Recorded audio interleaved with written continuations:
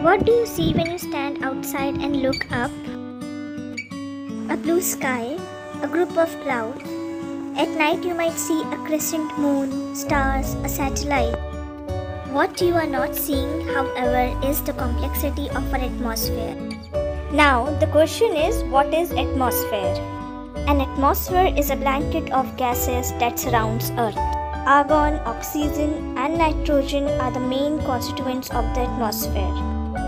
The atmosphere can be divided into layers based on its temperature. These layers are the Troposphere, the Stratosphere, Mesosphere, Thermosphere, and the Exosphere. This is the lowest part of the atmosphere, the part we live in. It contains most of our weather, clouds, rain, snow. In this part of the atmosphere, the temperature gets colder as the distance above the Earth increases by about 6.5 degrees Celsius per kilometer. The lowest part of the troposphere is called the boundary layer, and the top of the troposphere is called the tropopause. Stratosphere extends upward from the tropopause to about 50 kilometers. It contains much of the ozone layer in the atmosphere. The increase in temperature with height occurs because of absorption of ultraviolet radiation from the sun by this ozone.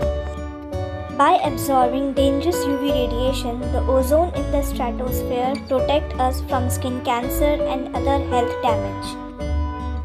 The region above the stratosphere is called the Mesosphere. Here, temperature again decreases with height, reaching a minimum of about -90 degrees Celsius at the Mesopause. Thermosphere lies above the Mesosphere, and this is a region where the temperature increases as you go higher up. The temperature increase is caused due to the absorption of energetic ultraviolet and X-ray radiation from the sun. Satellites orbit Earth within the thermosphere. Temperatures in the upper thermosphere can range from about 500 degrees Celsius to 2000 degrees Celsius or higher. The aurora, the northern lights, and southern lights occur in the thermosphere. Exosphere is the final layer of the Earth's gaseous envelope. The air in the exosphere is constantly but gradually leaking out of the Earth's atmosphere into outer space. There is no clear-cut upper boundary where the exosphere finally fades away into space.